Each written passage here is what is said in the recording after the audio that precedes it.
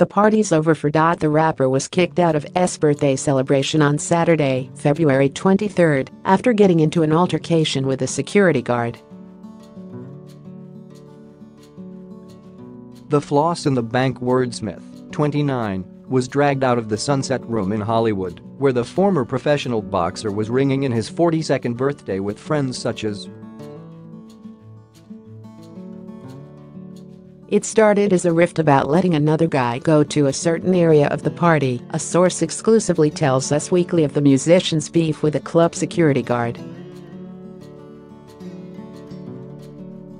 Then started yelling at security, saying, "What did you say to me?" And they started a fight. The source adds, told his security guard, "Give me the gun." The rapper, real name Micheal Ray Stevenson, then escalated the situation and went to reach for his security guard's gun, says the insider. He was thrown out of the bash by the club security, who takes responsibility for excess success, is no stranger to trouble at clubs. In April 2017, the same month he and Jenner called it quits, he was detained by Los Angeles Police Department officers after leaving Hollywood's Avenue nightclub. LAPD told us at the time, officers decided to conduct a field sobriety test. However, due to all the paparazzi at the location, officers decided to transfer Mr. Stevenson to Hollywood station. He passed the field sobriety test and was released.